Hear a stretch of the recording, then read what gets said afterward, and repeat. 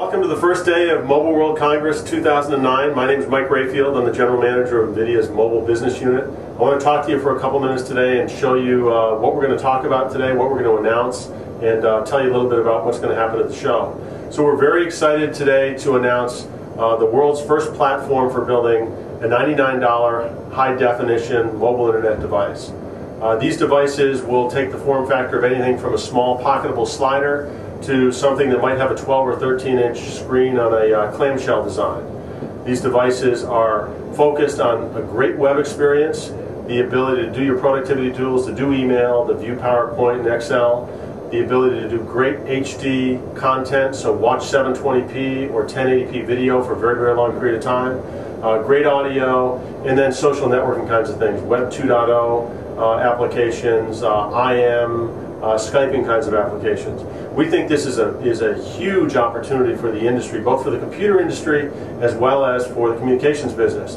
This is at this price point, if you have one of these devices that can be sold in retail for $99, then we can get people that aren't presently connected to the web, whether it be over 3G or over Wi-Fi, on the web. We can give them the ability to get all the HD content that's online. We can give them the ability to go off and do research and social kinds of applications on the web.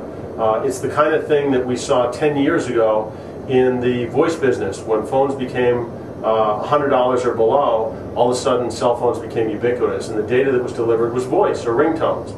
Right now what we're going to see is the data being delivered is the web's content, whether it be HD video, whether it be music, whether it be just the ability to chat and to browse the web. The thing that we think is very important in this is you've got to be able to do all these applications, you've got to have great performance, but it's got to have amazingly low power as well. The devices we're thinking of are devices that are capable of being plugged in every 2 or 3 days. You use them all the time, you plug them in every couple days.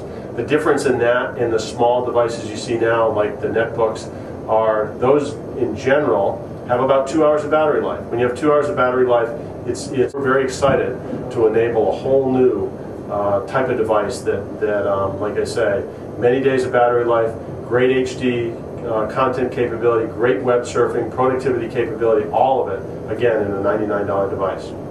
The other thing we're going to talk about today is another operating system we're adding to our Tegra APX line.